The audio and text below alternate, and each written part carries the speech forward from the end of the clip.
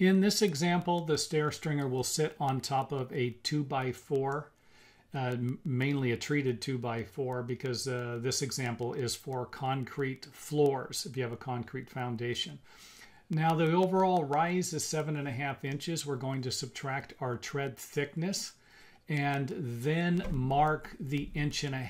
The 1.5 inches represents the 2x4, or the thickness of the 2x4, the height of the 2x4.